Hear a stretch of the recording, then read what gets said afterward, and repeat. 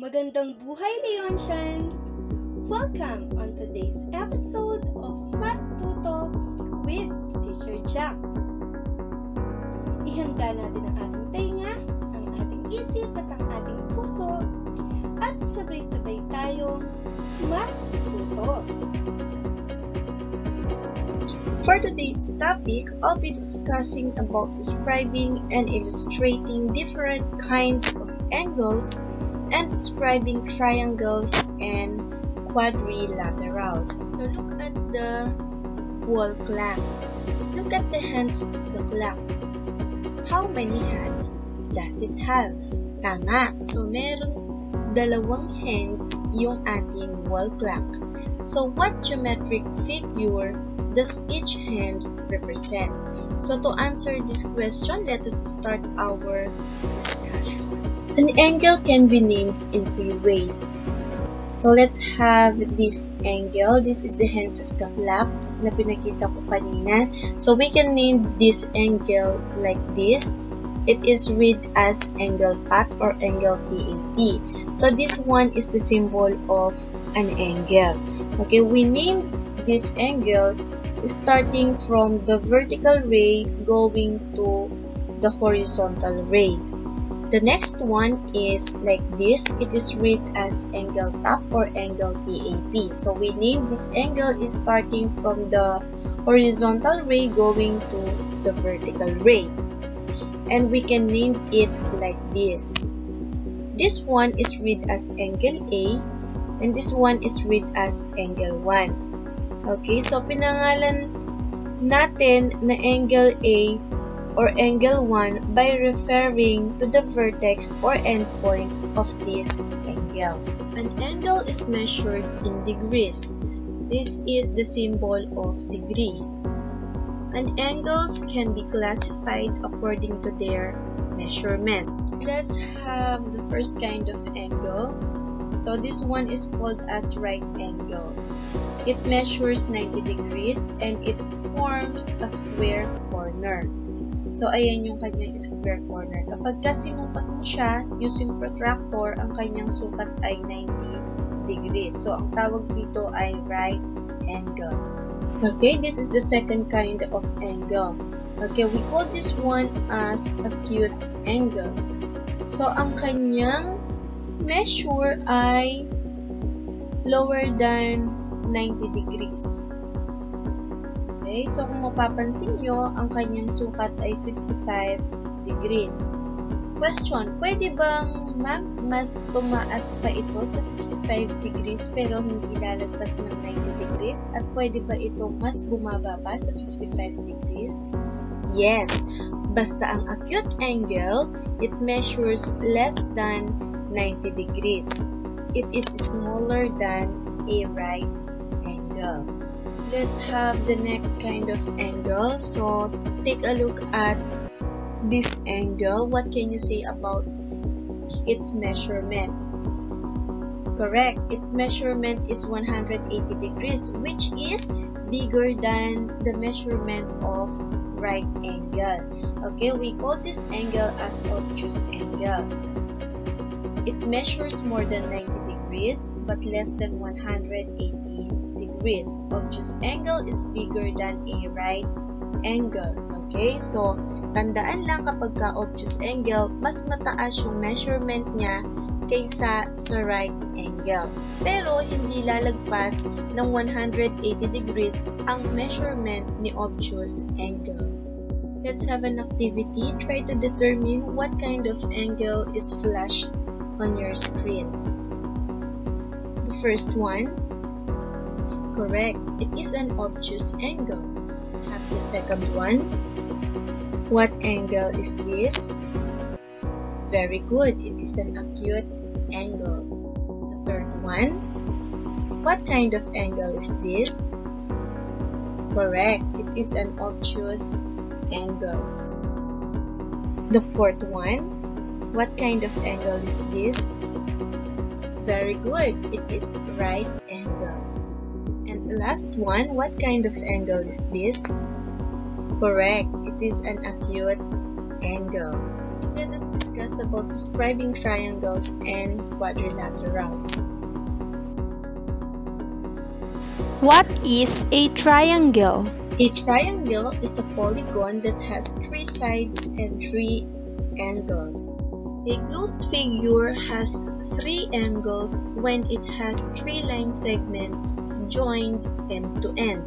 So let's have the image. We have the first line segment, the second line segment, and the third line segment. So they are joined end to end.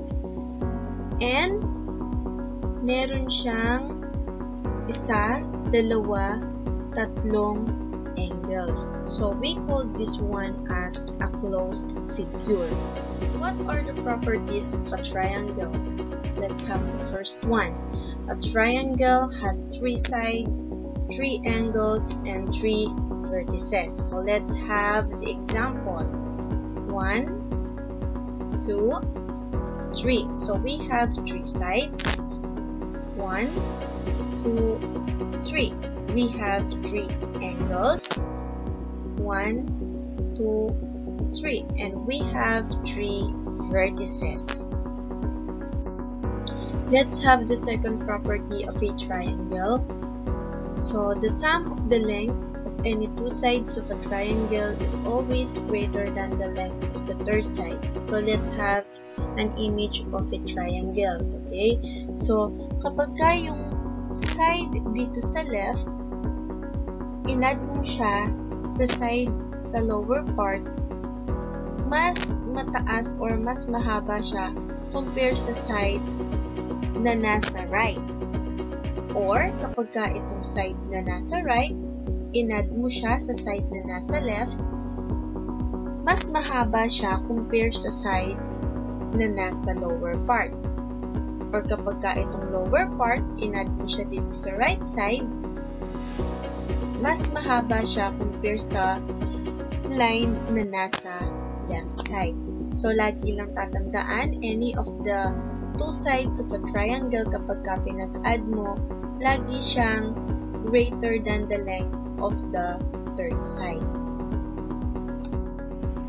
Next, let's have the third property of a triangle. The side opposite of the largest angle of a triangle is the longest side. Let's have our triangle. Okay, so yung triangle, meron siyang 3 angles. This is the first one, the second, and the third. So, among the 3 angles, ito yung largest angle. Okay? Lagi daw, yung opposite side ng largest angle, iyon yung longest side. Now, let's talk about quadrilateral. A quadrilateral is a polygon that has 4 sides and 4 angles. Let's have an example of an image of quadrilateral. So, tignan natin yung kanyang side. We have 1, 2, 3, 4. So, merong 4 sides yung quadrilateral. And yung kanyang angles, we have 1, 2, 3, 4. So, yung quadrilateral natin, merong 4 angles and 4 sides. What are the properties of a quadrilateral? The first one, a quadrilateral is a closed shape with 4 sides. And the second one, the sum of all the angles of a quadrilateral is equal to 360 degrees. Now let's have an activity. Identify the image flashed on your screen, whether it is a triangle or quadrilateral. So this first image is very good, triangle. Let's have the second one. A triangle or a quadrilateral? Correct, it is a quadrilateral. The next one, a triangle or quadrilateral? Correct, it is a quadrilateral. Next, what is it? Correct, it is a triangle. And this one, it is a very good quadrilateral. Now let us sum up our discussion. Always remember that an angle is formed when two rays meet at a common endpoint. It is measured in degrees. This is the sign of degree. Angles can be classified according to their measurements. A right angle measures exactly 90 degrees. It forms a square corner. An acute angle measures less than 90 degrees. It is smaller than a right angle.